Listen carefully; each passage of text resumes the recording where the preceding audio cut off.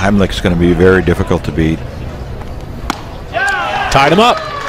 And Heimlich's on quite a roll. 4. You know, 2-run deficit to them is virtually nothing.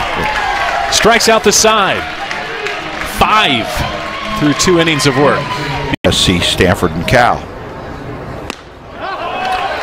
It's untouchable right now. And if you go back, he's really shortened his stroke here with 2 strikes.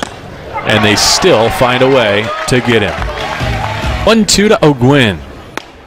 Strikeout number 11. You don't have to worry about that because I've already done it for both of us. Strikeout number 12.